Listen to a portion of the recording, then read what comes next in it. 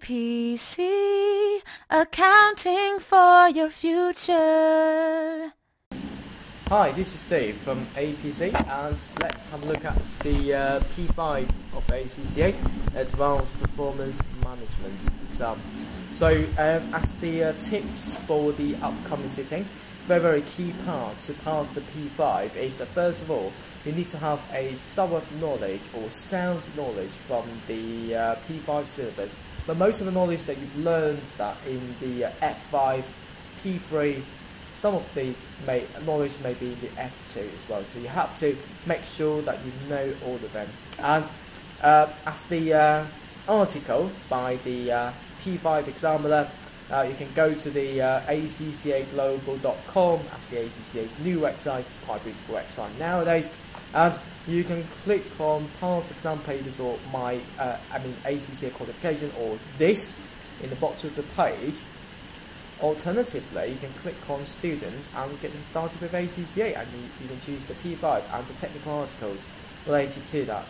There'll be a few articles related to the P5, which is well worth to be reading from the exam's point of view. I mean, lots of them are related to the syllabus.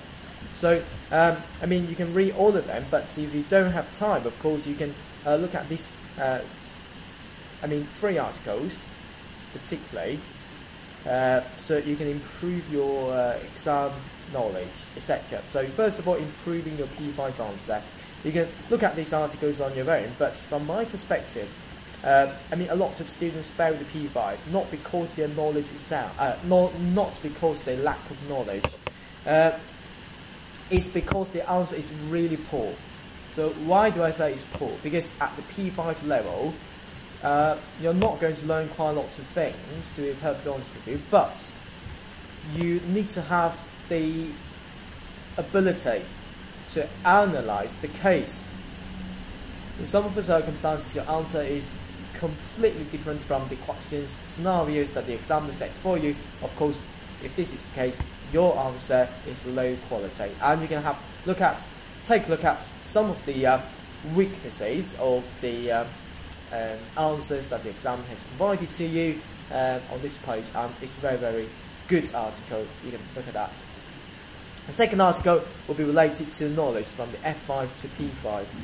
But basically, from my perspective, for the P5 is 2 aspects. First of all, traditional management accountant. So traditional management accountant is something to do with the planning, decision making, and controlling of the business.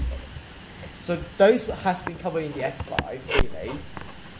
So from the P5 perspective, we are focusing not only for the traditional management accountant, but also we need to change the role from the management accountant, traditional management accountant, to a business consultant. Okay, call it as the strategic management accountant. So not only need to know those planning, decision making, and controlling how to set up a cost, doing the budget, also controlling the performance of the managers, but also you need to know how we're gonna apply the just-in-time system or lean manufacturing philosophies, and also how to give advice to your company as well. So that's the reason why the examiner has particularly focusing on this particular issue. So you can see that the P5 knowledge from the F5. So you can take a look at that as well. So some of our other articles related to P5 is very good. There'll be some support videos, syllabus updates. But from my perspective, the key to pass the P5 is to practice the P5 examiner's questions. There's no other ways that you can pass the P5 without practicing the P5 examiner's questions. I do think the examiner has his own style of examining the P5. If you practice his question, you will see the scenarios that is set by this examiner is quite consistent or similar from each and every sitting, and also the answers will be very similar from each and every sitting as well. Making sure you're going to practice those questions and cover the syllabus, and you can pass the P5 easily. If you need our help, you can contact us www.globalapc.com. So, thank you for listening and good luck with your P5 study. APC, accounting for your future.